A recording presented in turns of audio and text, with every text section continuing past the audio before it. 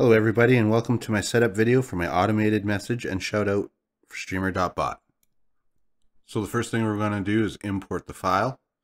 Now I'll have the file in my Discord. I'll have the link to my Discord in the description below. And we just want to click and drag it to the import string. And you'll see a bunch of garble there and it'll say import actions and what queue it's in. And just click on import.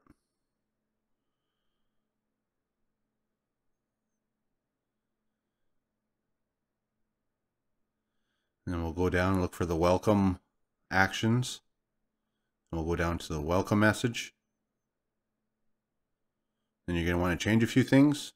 So you're going to want to change your name to your nickname on stream. I'll just set my name in here for now. So you can see what it is. It's just yogurt. And then okay.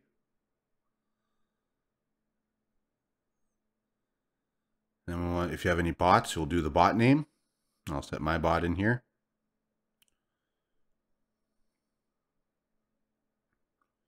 And okay. Now if you have any music bots, then you can add them by just right-clicking, duplicating action, and dragging it up above, below the other bot. And then you want to change the value to your bot name. So I have Pretzel Rocks. You can also add stream elements or whatever other bots you have, Nightbot.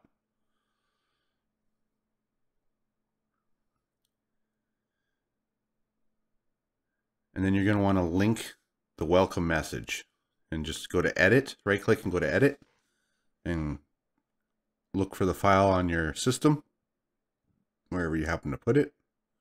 I put mine in my stream assets and welcome messages.txt. You're going to click OK. Make sure that parse variables is on and click OK. And then underneath here is where it does the shoutouts part for your friends or fellow streamers. So you want to do the same thing as before and just duplicate the action. And you go in there and you change the name to whatever you want, to your friend's name.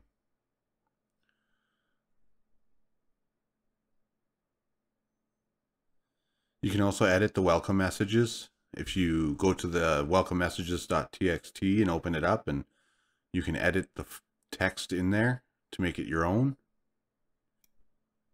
You can also edit the auto shoutout text if you go to the message here, and you can edit the message inside of here.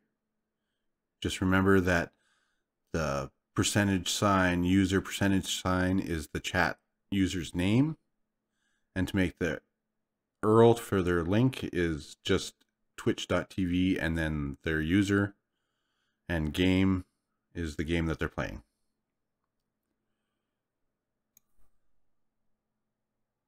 Next, we're going to set it up in the settings. So you go to the settings tab, and you go to the events tab under that, and then you make sure you're under the general tab and go to first words. And then you find the welcome message from the list. And there you go. You should be all set up to go. Just I always make sure I reset it and have to reset the cache to 6 hours. All right, now let's test it to make sure it works. So let's go to the Streamer.Bot. And if you go into the user equals your name and change the break to continue and go OK. And then always make sure you go to the settings and reset the cache manually. Then you go to your OBS, type a message, and the welcome message and the shoutout should pop up. If you have any other problems with it, just send me a message on the Discord.